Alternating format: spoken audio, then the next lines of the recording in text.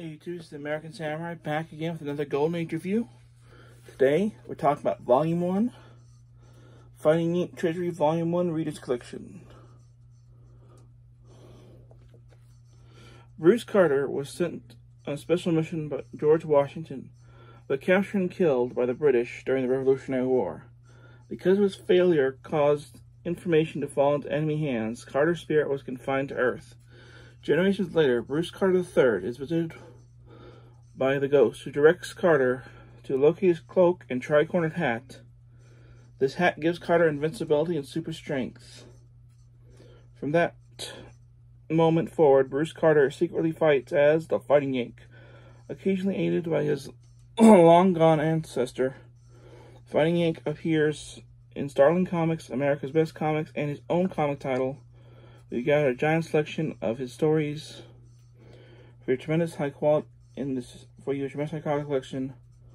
What you expect from Ganahad Comics. I don't know how to pronounce that name.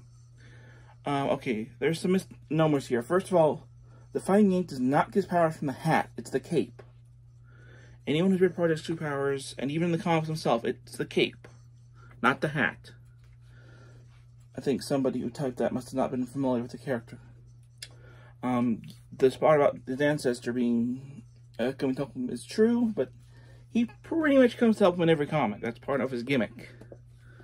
While he does have his powers with his cape, he does not always have his cape. Sometimes it gets stolen from him. But when his ancestor shows up, he can actually increase the Fighting Yank's powers, and actually by carrying him, the Fighting Yank gains the ability of flight, but only for a limited time. So the ghost has to be there, and the Fighting Yank can't actually summon his ancestor. He just shows up whenever he's in his most dire situation. But overall, I enjoyed this collection a lot more than I did the Masquerade collection I did a while back. Well, first of all, the Fighting Yank, even though he's fighting Nazis, actually does fight supervillains. I don't know if that's because he has powers and Miss Masquerade didn't. I don't know. The nice twist is that his girlfriend, Joan, actually knows he's the Fighting Yank, so you don't have that whole trope of the love triangle thing. She knows Bruce Carter III is the Fighting Yank, and vice versa. That's a nice twist of it. The stories themselves are really well done, I think, especially for Golden Age.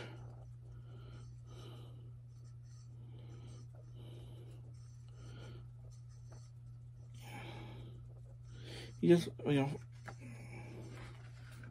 fight your and this one, the villain he fights is called the Gremlin. Of course, you see Bruce Carter's ancestor right there, who comes and helps him sometimes. But yeah, overall, I enjoyed this book. I give it a 5 out of 5. If you guys have only read the Fighting Yank's appearance in the Project Two Powers series by Dynamite Comics, I definitely recommend checking this out, especially if you're curious about his Golden Age appearances. And if you guys want to know more about Project Two Powers, check out the Project Samurai playlist. I pretty much put every video I've done up to date that involve the characters from that series. I reviewed a couple of the miniseries.